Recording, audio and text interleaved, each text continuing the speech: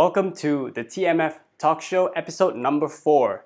And in this episode, we talk to Marcus Keong, who is a software engineer who works in Singapore and also runs a personal finance blog. In this episode, we talk about how he juggles his full-time job with his side hustle, which is blogging. We also talk about what it's like for Marcus to reveal his entire portfolio, all the money he has, online so that the whole world can see.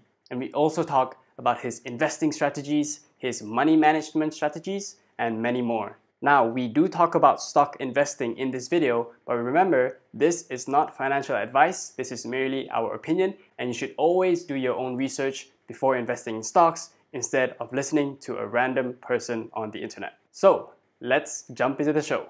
Tell us a bit about what you do and how you got into it. Before I came to Singapore, okay, I worked as a software engineer in Malacca. I'm a Malaccan, okay. So after 2 years and 8 months, so I went to Singapore with my girlfriend, and we start working as a software engineer as well in a semicon. And until today, it's already been 3 years.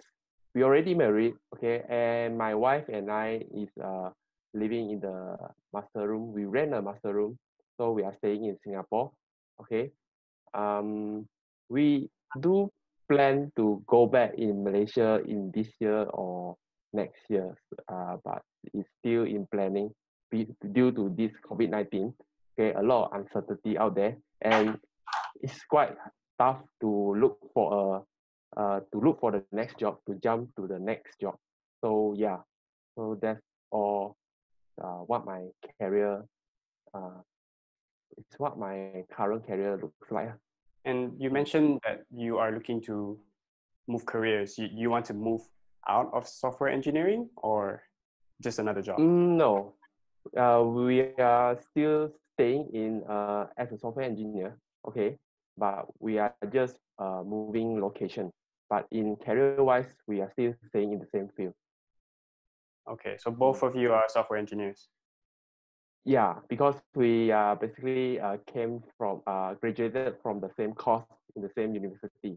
Yeah, we met in the same university in UPM, University Putra Malaysia. Okay, cool. And how long have you been working in Singapore? It's around like 3 years and 4 months. I start working in Singapore in 2017 March. So today is already July, right? So it's already been 3 years and 4 months. Okay, and how long did you work in Malaysia before that? 2 years and 8 months, like that. Yeah. Okay, cool. So you graduated around 2015, 2014? 2014. Okay. Yeah. So is there a lot of difference between working in Malaysia and working in Singapore? Yeah, definitely. Before I came to Singapore, I imagined that Singapore will be a tough place, okay, to work as for Malaysians, because it's quite challenging and quite their pace is uh, definitely faster than Malaysian. Okay, but fortunately for me, my company is quite saturated in terms of like working pace. So I feel like it's different than my expectation. Meaning that I thought it would be very challenging for me, but it didn't, because the working style in my company is still quite slower than my previous company in Malacca. All right. And okay, on the working pace wise, other than that, we don't have much difference in culture wise between Singaporean and Malaysian, right? And I think it's more different toward the living style, okay, compared to the working culture here. The working culture is, you can say, like, is same, almost similar to Malaysia, what we Malaysian do at our working space. Wait, let me get this straight. The pace in Singapore is slower than it was in Malaysia. You were working in Malacca at the time, or KL? I work in Malacca, okay, and now my company, the working space, the working pace is slower than what I work in Malacca. I Oh, think it's wow. because of my company. It's not because of the whole Singapore, right? I believe that most Malaysian who work in Singapore will not agree with me. Yeah. Okay, I think they will be more stressful than me. So Yeah. I This is like consider the myself lucky. first time I'm hearing this. Yeah. Okay, so how did you get started in the whole personal finance blog? I've seen your blog; it looks great. Tell us a bit about how you got started with that. All right. So when I start working in Singapore, right, and I start to figuring things in terms of finance, I see my parents already how to say, retired. Okay, they are both working as a policeman and policewoman. Okay, both of my parents. So they have a pension, right? Uh, so they have every month government giving them money. So I'm thinking of what will my future look like? Okay, if I working in Singapore, okay, without any EPF, because once we work in Singapore, we don't have any CPF unless we contribute ourselves, okay, in voluntary. All right. So I'm figuring how my retirement will be. So I start to studying things online. Then I start to search how can we obtain passive income. So that's when I venture into investing. All right. Property investing is not for me because I feel not very comfortable to take more loan, more house loan, okay, to do investing. So I start checking out on stock investing. So in 2018, so I start to studying how stock investing work, how dividend works, everything. Then I came to know what is financial independence, right? So this concept of financial independence really makes like I discover financial independence, and I feel that this should be the thing that we should striving for workers like us, because we don't have sustainable retirement fund. Okay, and financial independence is all about creating a basic income source for us through investing. So because of this, I start to learn, very eager to learn how to invest in stocks. So that's why I fortunately I have a friend who already invests in stock, okay, 4 years ago, and he's my colleague. So I also learned a bit from him, right? And I studying myself. It's, so I started to start my stock investing journey in 2019 March. So I do some research every day. When I do have free time, I will just read the articles, watching videos, investing, everything on the YouTube, on the online. So it's I kind of discover my passion when I start to invest. So yeah, that's how I start to realize that okay, stock investing maybe is quite a good passion for me to start to and I should share my what I learned, all right, to the community, to public, or and I plan to use my existing blog, all right, to write more about stock investing and financial independence. So that's how I started. Right. All right, that's Till great. That's today. great. That reminds me of Jaden from Rock Bottom Financial Journey. Don't know if you heard of him. But Yeah. I yeah. know him. Yeah. So just to reiterate, because you were working in Singapore and because foreign workers didn't get the CPF, then that kind of led you to dig deeper into what you can do for yourself, and then you found this whole niche, and that's how you started. Is that correct? Yeah, you can say that. Yes. Yeah, that's good. That's really good. I guess you can say, when there are certain obstacles or certain things that go wrong, then that leads you to a new path. That's great. That's great. Yeah. So I want to ask you a bit about how you balance between your full-time job and your business, your side hustle. But before that, let's get a bit of context, because we have some viewers who are also graduating as software engineers. So could you tell us a bit about what working as a software engineer is like?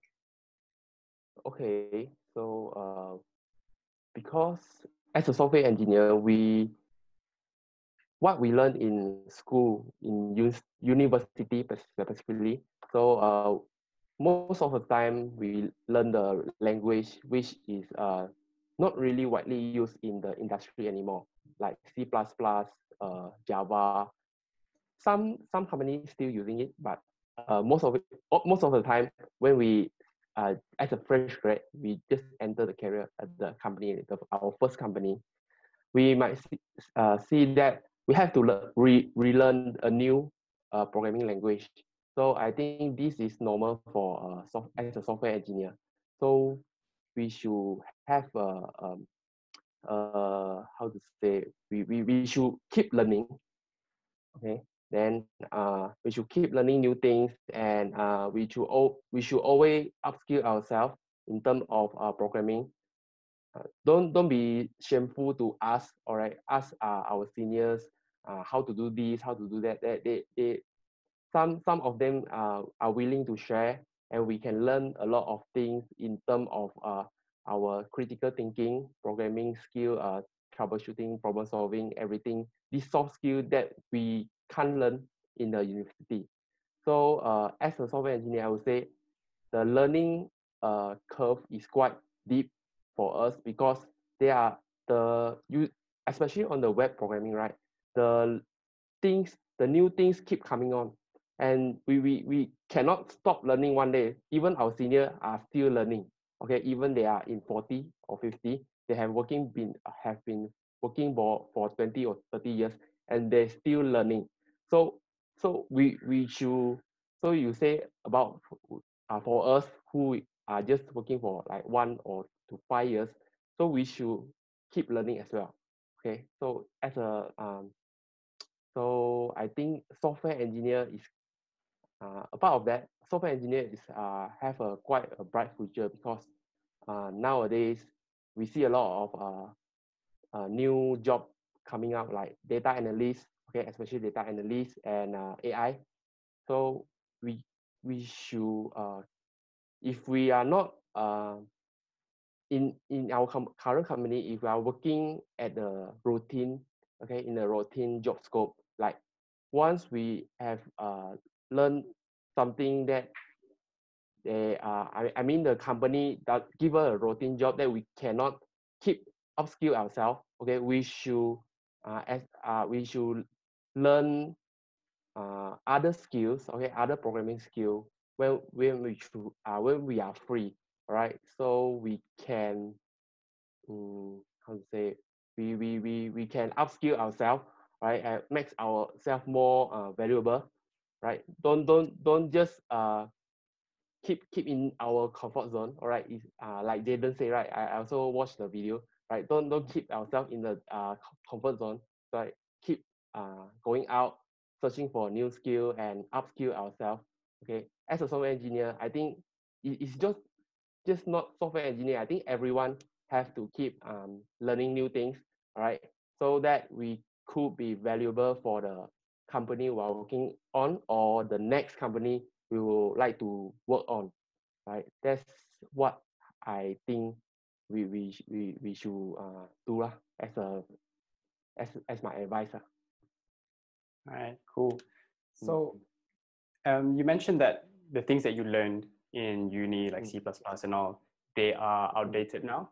I didn't know that. So asking this also for me, because I want to venture a bit into, I want to kind of learn a bit of coding or some programming, just because I'm curious. So if there was a beginner out there, and what is your opinion on what language or what programming style they should start with? So I got advice from someone to start with, I forgot what it's called, but it's about VR. It's basically doing VR games. But in your opinion, what should a beginner start with?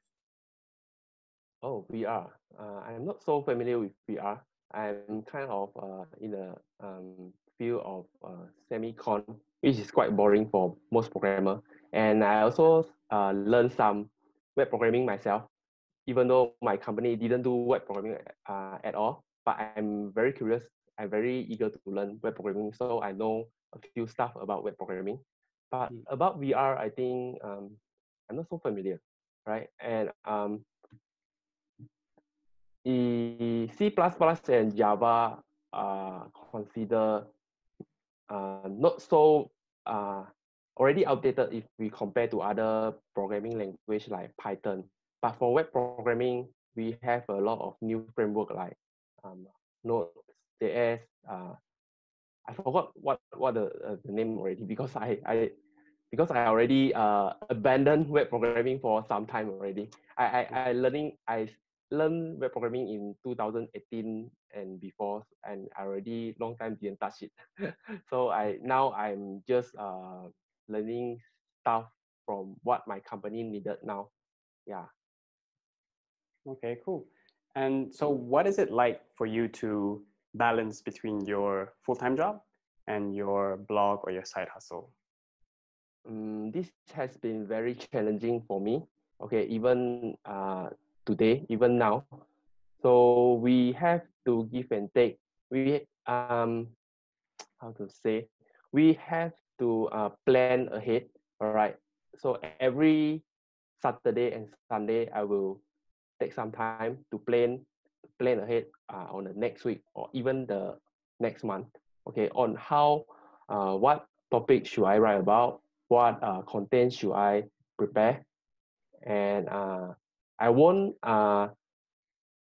don't be so overconfident on yourself, right?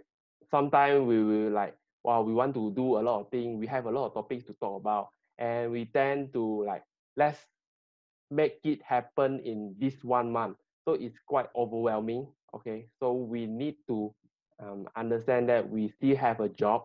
Okay, 8 to 5 or 8 to 6 job that we need to work, and we cannot doing that side hustle during that time. Is you maybe you can if you free, and especially like me, I work from home. Sometimes I do uh, take my free time to do some of my blog content or the Instagram content. But I think we shouldn't do that because it's not ethically good for me. Mm. And the balancing is, I think the planning is very important for us because we know after work, okay, we know what to do instead of just wandering around and searching things online and still not sure what to do, or other than that, maybe you have a lot of things to do and you can't cope with it, so it will sacrifice your time with your loved one or your friends or your family, so that wouldn't be so good. So even for me, I think planning is good. It's a good thing, which I learned from YouTuber who talk about productivities. Right. So I What's his think name? other than what's his name? I like Matt Divella. Right. Yeah. Yeah, his YouTube is quite interesting, and the quality is just Yeah, superb. quality. Right. And yeah, and I also watch Tom Thomas Frank. Sounds right. Okay, this was before, and what else? Who else? Late, recently I watched Nathalie Drew. If I'm not wrong about his name, he is Nathaniel someone I Drew, the just guy with the discovered. glasses. Yeah, Yeah. yeah. He just 22 this year, and he talks like, wow, he already has so much wisdom in his head. He talk Yeah. about mental clarity, but that helps a lot for us as well. Yeah, I like to watch their videos. Yeah. Yeah. So I see that, your Instagram is really nice, really organized. And I don't know, but it looks like it takes a lot of time. Um, so has all that planning helped you put out that quality content? Um, if you notice it, actually is a very black and white detail. I already planned it out before I started my Instagram account. Mm. Maybe I should say I before that I was quite bad in Instagram, this social media, right? I'm doing stuff like very randomly. And I learned a lot of stuff before I start venturing into personal finance. How to say, as a personal finance blogger. Before that, I was just a random blogger, like lifestyle blogger. I share any life, my life things, everything about like going out, something that is random and no niche. Okay, I don't focus on any niche. Then during that time, I learned a lot of things about Instagram. So when I start uh, focusing as a personal finance blog, okay, especially on stock investing. So I already planning out. I know my Instagram content should look like it when users go to my profile, it will look my content will be all looking very neat. Okay, and I also did some studies on which free platform can I use to do this content. So I discovered Canva. Canva is quite it's a free platform with a lot of resource, and it's also quite intuitive and user friendly. And yeah, almost all my Instagram content are designed with just Canva. And I think the initial step will be very tough. You need to design how your Instagram content going to look like. And after that, like after 10 or 20 posts, so it will be a breeze for you because you are just copying paste your format every Okay. time. You just changing the content only, right? Yeah. Uh, Yeah. mm, All right. So I want to talk about a bit about. I read your blog, and something I think mm, very unique about you is your transparency, right? So you reveal your entire portfolio, and I think that's very, very, very unique of you for a personal finance blogger to do that. Not a lot of people do that. So my question is, mm. um, what's it like to reveal all your money to the world? Like, did you get any backlash from maybe your friends or family? Or I know you said you were a bit hesitant. So tell us a bit what it was like to decide to reveal your entire portfolio online to the world. It was terrifying, okay, especially when my wife found out that I did that, and she was very frustrated and angry, right? She said we shouldn't let anyone know about our what how much we have. So I was quite hesitating and struggling with this, but eventually I still review it because I think um, I want to show how stock investing looks like in terms of growing your money, right? One thing is that, and second things, I hope this kind of courage, courageous move can help more people to be motivated in starting investing in stocks. All right, not in a short term way, but in a long term way. It's like dividend magic, right? What he done is very impressive, but the difference between me and him is I reveal my face and he didn't. So this is quite risky for me. I should have not revealed myself first, and then I can continue like him. But already too late. Okay, so I will just continue doing that. And in future, maybe I might change a little bit things about that amount I review, right? But still in consideration. Okay, I still not sure how to do it. A lot of uncertainty about whether to continue revealing my uh, stock portfolio value, or should I just like keep secret from everyone, or what else can I do with it? Yeah, so mm, still a lot of uncertainty about it, but currently I will still keep sharing, okay, so that more people can be uh, uh, learn a little bit about how stock investing works. Okay, it's not like a magic, it's kind of a lot of roller coaster ride. Yeah. Yeah. And also showing your results and showing that you walk the walk instead of just talking the talk. Right? Yes, correct. So since you've revealed all your whole portfolio, did anyone like message you? Did you realize like people trying to scam you, or did you even feel a bit unsafe, or did you feel more confident, more sure of yourself, and more, yeah? more confident? Oh, okay. So talk about okay, other than my wife, I don't think there's anyone who approached me and say, "Wow, you so brave. You are revealing your value." None of them talk about that. And oh yeah, one thing I should mention that I didn't go share my blog content to every one of my friends. Okay, so only just a few friends who already following my blog. Okay, so they will see it, but they didn't like message me like, wow, you just reveal your money like that.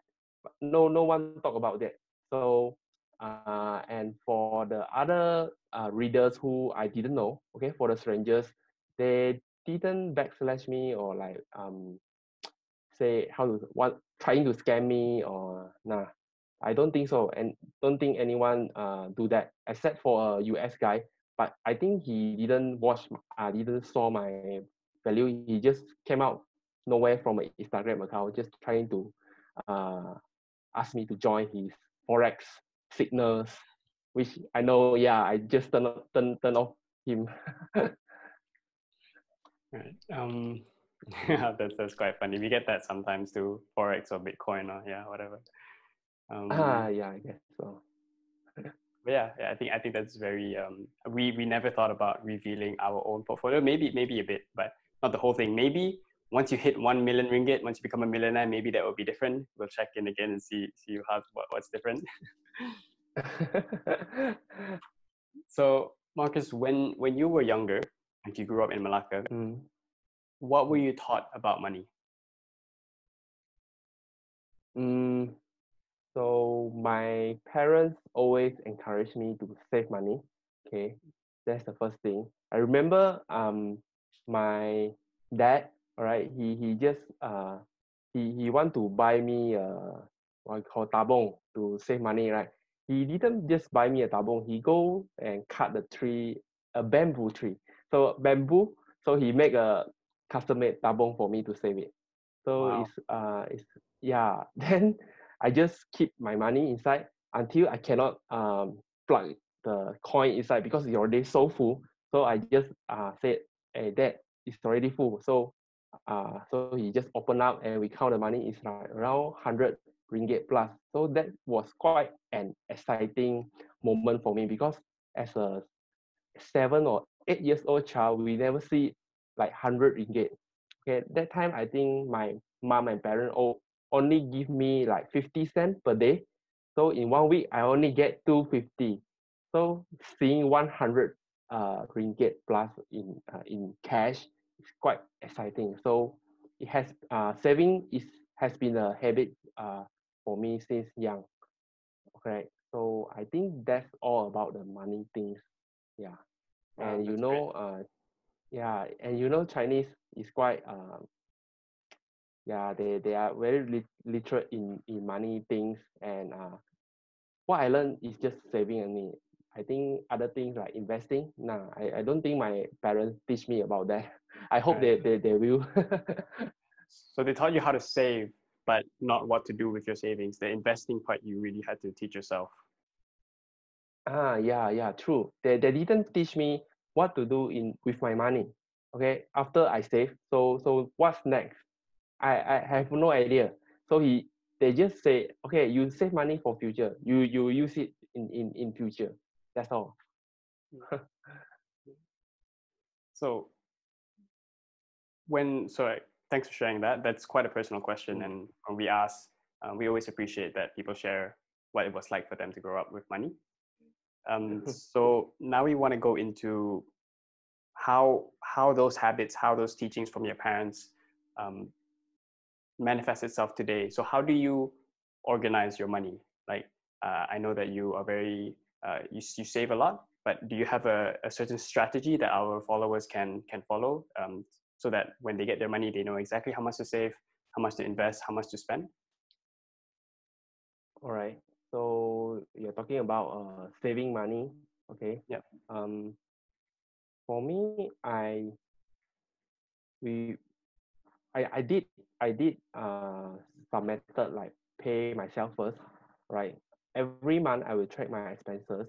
and I will roughly calculate the average how to say, we will categorize as our expenses in foods, okay, houses, transport, everything.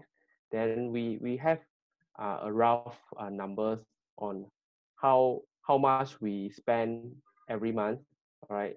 So and we adjust and we see how much we can save, and we won't save over like 60%, 70% saving rate. That's very insane for normal people, especially who don't save. Okay, but for us, we will start to put 20% of our income, okay, into a account that we won't touch, right? Then spend the rest. So that's how pay yourself works. And I think for people who don't save, right, it's quite tough. Yeah, talking about my partner, she didn't thought to be save money since young, so it's quite challenging for her to save money like me. I save money without any hassle, but for her it's quite struggling. She tend to like to spend a lot, but of course she now changed a lot and she has been influenced by me. So she's a saver now. Okay, and I think the challenge is uh for people who don't save is they they don't see the money in terms of long term, meaning that they don't know, they want to use it now. They don't want to save it for the long term. Why want to save it for the long term? For what we don't know how long can we live, so they don't have this long term mindset, I think. So that's why they tend to spend every cent they get. Okay, so that is from my opinion and myself. But I haven't really deal with someone who really struggling to save money every month. I don't have any experience in dealing that except for my wife. My wife is still quite easy to change her how to say the money habits. She turned into from a spender to a saver quite fast. She's a fast learner. Yeah. Yeah, that's interesting. So from your experience, what advice would you give to a couple, a relationship where one person is a saver and the other person is a spender? How would you advise them to get on the same page? I think the first thing we need is we should understand why they are not a saver, okay, or why they are a spender. So I think we try to understand why they don't want to save. So we should understand what's the reason behind, and we try to talk things out. Maybe we have been talking things. Maybe the things we talk are not aligned. Like I told my wife we should save now. Then she will like, why need to save? Because okay. I give an example. All right. Example I faced because she's a very how to say filial daughter to her parents. Okay. When she are staying with her parents, like her parent every dining out, she will spend her money. Will treat her parents, right? Even though she already given money to them, and she spend money like what we say the water flowing out. So is there's no saving for her, and she will think that money is just a tool. She don't want to think of how to manage her finance and why should she save money for the future. Okay, so I understand that mindset from her, and I try to how to say it, try to accept it. All right, and I will tell my own opinion on why I save so much money. All right, okay, for our wedding, okay, maybe for our next house purchase. So she kind of like get it, and she also accept it, and so that's how she start saving money, right? And okay, one more thing I want to share is she when before she come to Singapore, right? she doesn't have any saving, right? So I forced her to save like 10,000. Okay, it's quite tough for her because she doesn't have any savings. So 10,000 is quite a huge amount. But eventually she save it. Okay, that 10,000 helped her to start working in Singapore, because once we migrate from Malaysia to Singapore, we need to find a rental room, right? And rental room require us 1 month deposit. If let's say rental costs us $500, okay, so we need to give what $500 deposit, and another 500 for the first month staying there. So total is $1,000. So it's equivalent to 3,000 ringgit. So the saving helped her to transit from Malaysian to Singapore. So yeah. All right, great advice, Marcus. So first thing is to appeal to their interests. So tell them, look, we are saving for this, maybe a wedding, maybe a house in the future, so that they feel involved to their interests as well. And the second thing is showing them practical ways to use their savings, so that saving is not just saving money, but it's actually you show them how it's beneficial. Yeah, I think showing practical ways is better than just talking. Most of them don't like to hear saying that doing nothing. Yeah, cool. All right, so Marcus, so what is one thing that you bought? I will give you under 100 Sing dollars that has been the most benefit to you.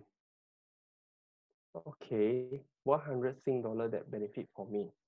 I think I could say um I didn't think of any $100 things that Anything under really $100. useful for 100. Yeah, $100, right? Under. $100.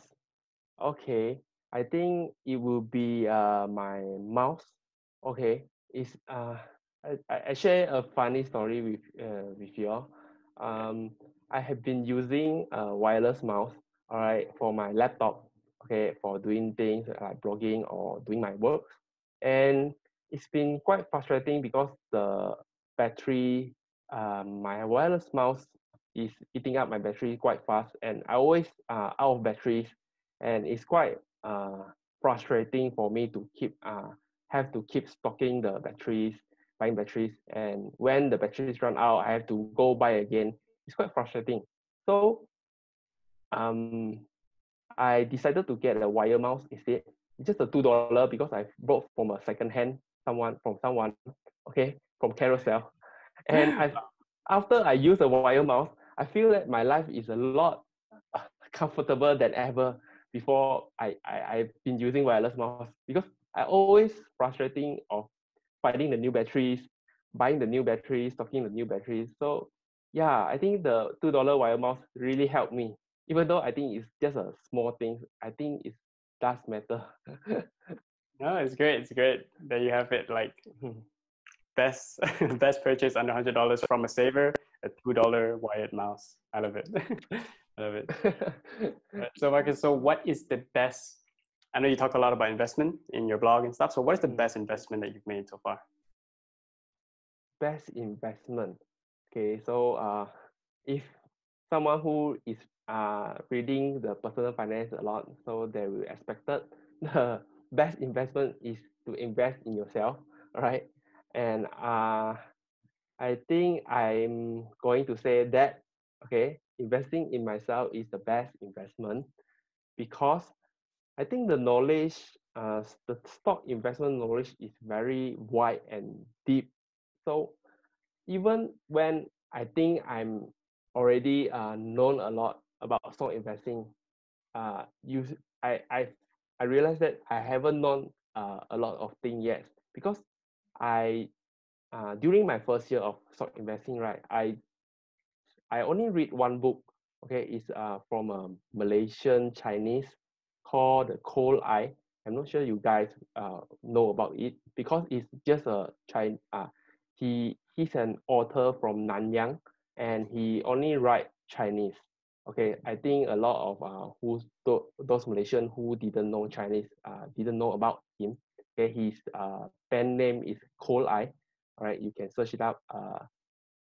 And okay, where should I? Okay, I only read one book from him.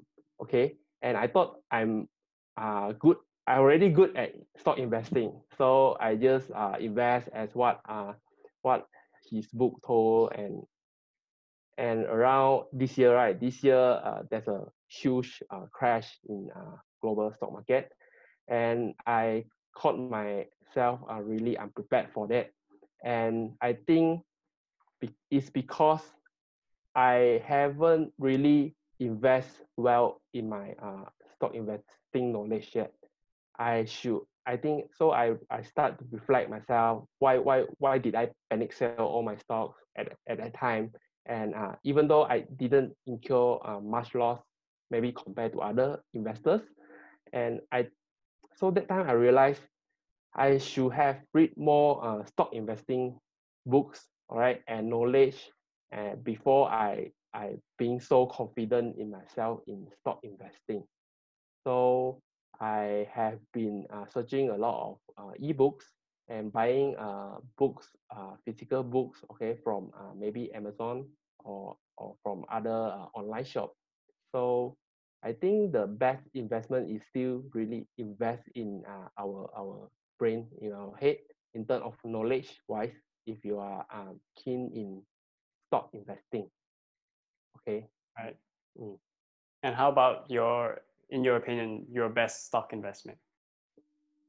Oh, you mean stock investment, not just investment.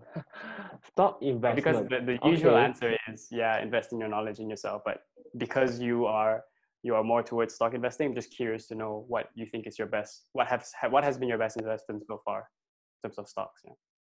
Okay. The previous question is about stock investment or just investment?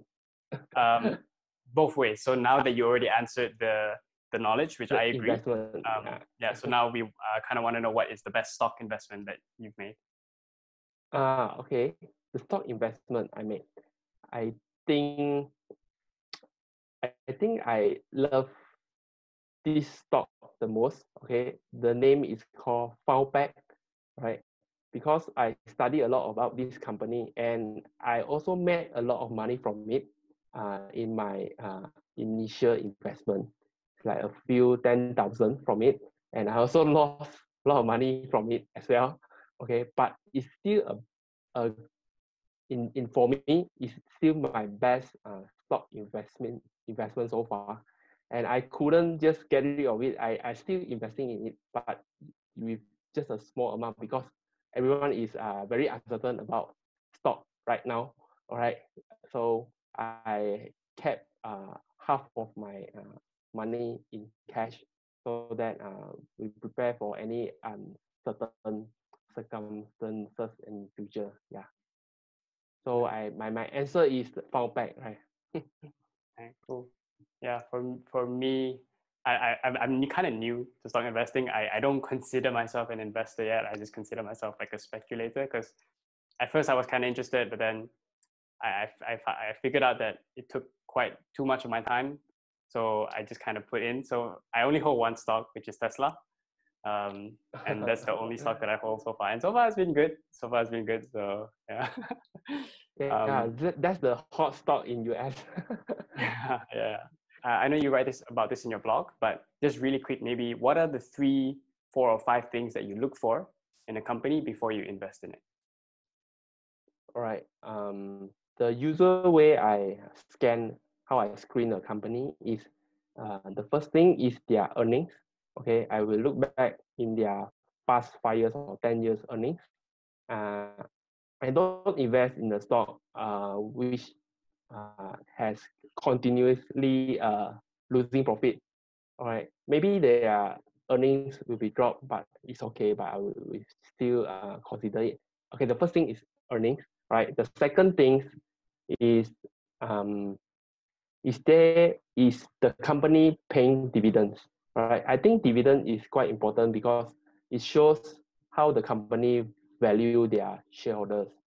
I didn't say, but this didn't mean that some company who didn't pay dividend doesn't value their shareholder. But this is quite a basic thing, criteria for me to scan for good companies.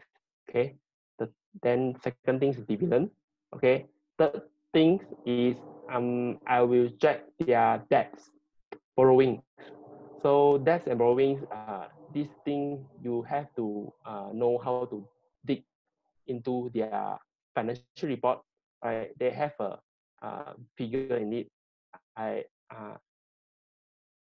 because some companies is quite risky in especially for oil and gas or utility or some very heavy labor, not heavy labor, heavy asset industries. So I think debts play a very important on how company manage their debts and cash, right? The usual ratio we'll see is debt versus equity ratio. So, and I will add one more is debt versus cash. If the company have cash more than debts, then I will consider the company will be safe to invest, right? So that's the third. And the fourth, I think, is the free cash flow. Free cash flow meaning that how much cash flowing in their company per quarter or per annual. So we can know the company really have more cash for the future expansion or paying dividend. I think that is quite important for doing business, okay, for companies. So that's the four things. First is earnings. They should have earnings, maybe growing earnings. And second is they should paying dividend. I don't no matter how much dividend, at least as long as they pay dividend, that's good. Okay. Third is debt shouldn't be too high. All right. If not, it will be a red flag. And the fourth is the free cash flow. That's how I look at a company at a first glance. Right, cool. So I was gonna ask, like, do you think running your own business, running your own side hustle, kind of changed the way you view how to invest in a company? Maybe I didn't consider my side hustle as a business yet. So yeah, no. I will say no. Okay. I didn't my side hustle didn't affect how I invest in a company. Okay. Yeah. Cool. Right. So Marcus, before we wrap up, one last question is, if you could have a billboard on the road and millions and billions of people would pass by and see it, what would you say? Oh, wow, that's a challenging question. I would say invest for the long term. Yeah, I think that quotes, yeah, it will be good. If I want to portray myself as a personal finance, all right, I would say that invest for the long term. Maybe always invest for the long term. Yeah, I think that's a good phrase. Okay. All right. Well, thank you so much, Marcus. How can we find you online? Okay, you can find me in my Facebook page. Okay, also name is Marcus Keong. I also play around in Twitter. Okay, but I will usually focus on Instagram. Okay, is how you find me. Instagram and Facebook page, and you also can search me in my blog, marcuskeong.com. Yeah, I think that's all. Thank you. Okay, so I think last question that I forgot to ask in the beginning.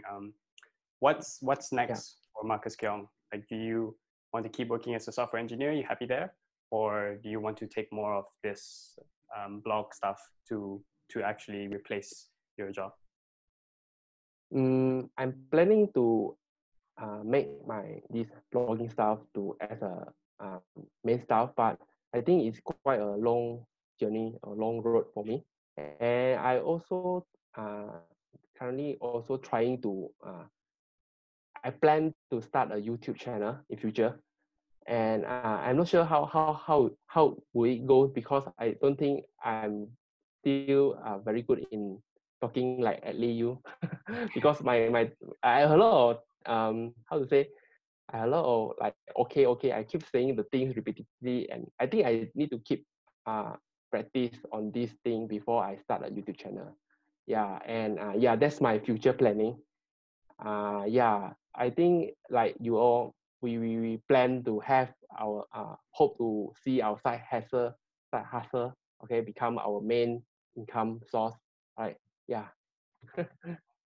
Cool. So if we could give one advice about YouTube or video, like when my brother Emir and I started, we were a lot worse. If you see our first few videos, it's a lot worse. So the only way you get better is to just keep doing it and keep practicing. But yeah. Oh yeah. I think that's a good advice. I can see you guys already progress a lot. The quality content, I mean the video quality is quite good. Yeah, compared to the first video. Yeah. All right. Thank you so much, Marcus. That's it for this show, and we'll end it here. Okay, thanks Ellie for having me. So that was Marcus Keong on the TMF Talkshow episode number 4. Thanks so much for tuning in and watching till the end. I hope you got tons of value from it and that you take home something practical that you can start applying today. Leave a comment down below who would you like us to interview next and tag them so that they can see it too. And we'll see you in the next video.